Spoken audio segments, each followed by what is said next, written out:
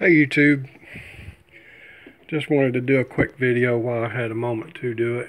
This is a 125 panel. It's live, but what we're doing is I'm changing this Siemens breaker out. I've already taken it out, and what I'm doing is putting a GFCI breaker in, because we have circuit outlets on this circuit that's in a damp or wet location, and it's required to protect that circuit. So anyway, I'm just going to show you quickly how to hook it up.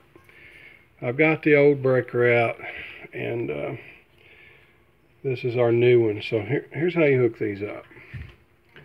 My hot wire, in this case black wire, goes right here under this screw, this brass screw. It even says load here. On the other side of the breaker, we're going to have a neutral load.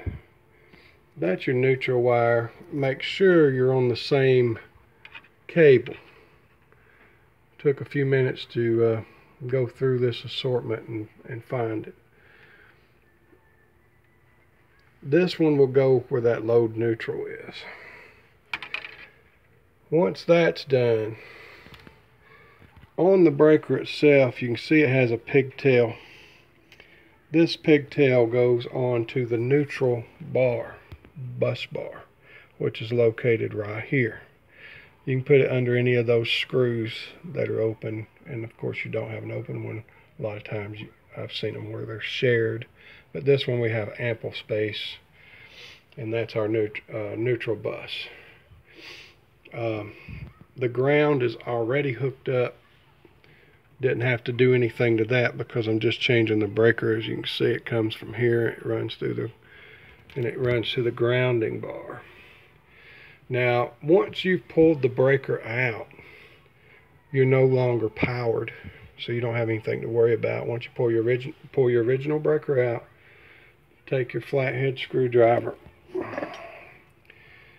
or Phillips, but I use flat, and loosen this black wire. And that's all there is to it. Thanks.